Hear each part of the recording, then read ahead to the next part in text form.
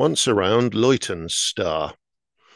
So this little star, also known as Gliese 273, is a small faint star that you can't see unless you have a decent pair of binoculars or more likely a reasonable telescope, because it's rather faint, magnitude 9.9, well below the magnitude 6 for the naked eye and probably beyond even a small pair of binoculars.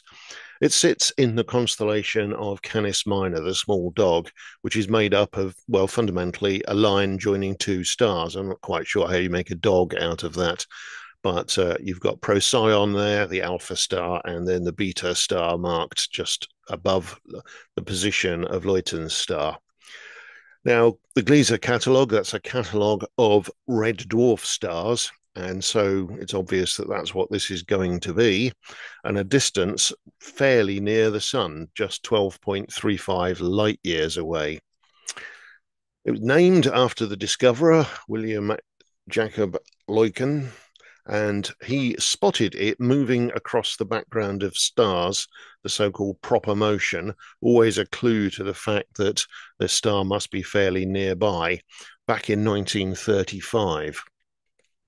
So what we know about it now is that it is considerably smaller than the sun. It's a class M 3.5 star with just 25% of the sun's mass. Now, that makes it fairly well in the middle of the range of red dwarf stars. They go from the smallest possible ordinary star at about 7.5% of the sun's mass up to about 60%. And then we have a rather narrower range that are class K, the orange dwarfs, 60 to 90%. After that, they become G class. And of course, that's where we find the sun at 100%. But this 25% cutoff actually really should be a separate class all of its own, because below 25% of the sun's mass, the stars are fully convective. So that means they entirely stir all of the contents of their cores up through out into the outer layers and back again, and are therefore able to use all the available hydrogen. Above 25%, they stop being able to do that. And so they will inevitably have some hydrogen left in the outer regions of the star by the time they come to their eventual end of life. So really, the classifications need a bit of updating here, I think. Temperature, 3150 Kelvin, so red hot. Definitely a red dwarf, but we really ought to have two classes of them, above and below 25%. Anyway, I said it was about 12 light years away, and here's a little sort of schematic with the sun in the center, the Oort cloud of comets around it, and then out at about 4 light years, we've got Alpha Centauri, A, B, and Proxima, and then other stars. And you can see I've talked about some of these in other videos. In fact, I've talked about all of them: Ross 128, Arcturus, Fomalhaut, and Altair. So here's Luytens star off to the left-hand side there as the red dot. Now, it's passed us by already. About 13,000 years ago, it made its closest approach to the sun on, well, at least on this lap of the galaxy, for another 250 million years before it probably stands a chance of coming anywhere near us again. Of course, by then, both the sun and Luytens star will have been perturbed and likely on a different orbit.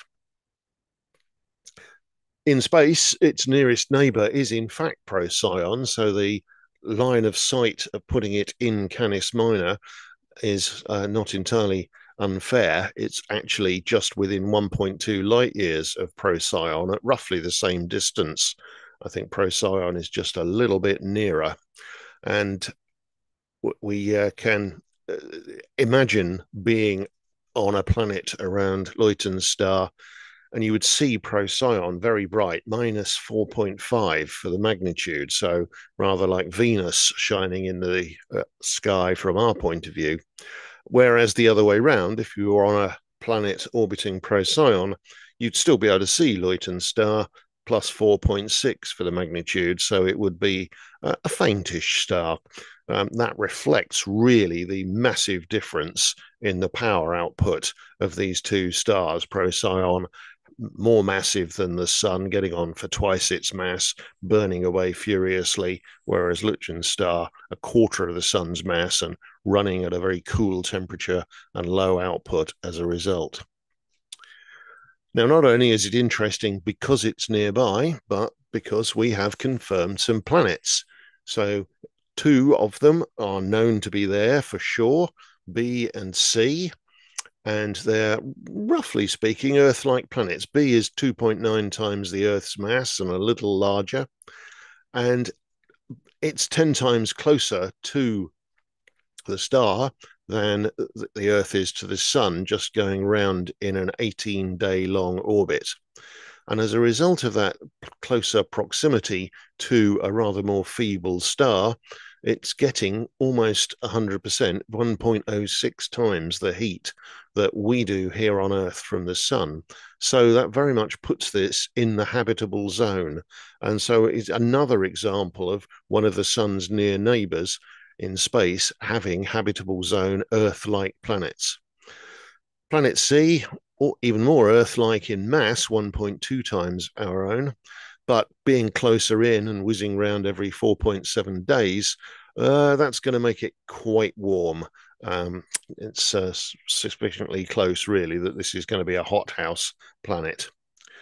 And we also have two candidates, D and E, for larger planets, super Earths, maybe mini Neptunes, at 11 and 9.3 times the Earth's masses, and you can see the orbital periods there, several hundred days each further out. So this is quite a nice, interesting star system, 4 planets probably, and I bet there are more when we come to being able to detect them, because we're still not really finding very many planets that are smaller than the Earth in terms of mass. There is an interesting relationship between B and C. That is that the orbital periods are in exact lockstep, 4-1, and that's a situation that we find with the moons of Jupiter, for example. Io, Europa, and Ganymede are in a 1-2-4 orbital resonance. And this is, of course, a great stabilizing factor in terms of keeping their orbits doing the same thing each time as they keep getting these repeated nudges. So, very interesting system indeed, and so much so that we have beamed a deliberate radio signal to it. The project Sonar Calling, GJ for Gliese Catalog 273b. In October of 2017, the METI project and the Sonar Music Festival in Barcelona in Spain combined to create and beam a radio message out to Luytens star using the dish shown on the right there in Norway at Ramafjorden. And this consisted of a mathematical tutorial in order to suggest how to decode the rest of the message, plus a number of messages and indeed some music from the music festival. Quite what the aliens are going to make of the music, I don't know. We'll have to wait until 2040 for the reply at the earliest possible time. If there's anyone there who happens to receive this message, pick it up, work out what it's for and where it was from, and they send a message back. Well, the round trip time for a beam of radio waves from Earth all the way out to Luytens star, Gliese 273, and planet B and back will take us up to 2042. So maybe I'll still be around just and able to hear whether we got a reply to that one. I'm not going to hold my breath.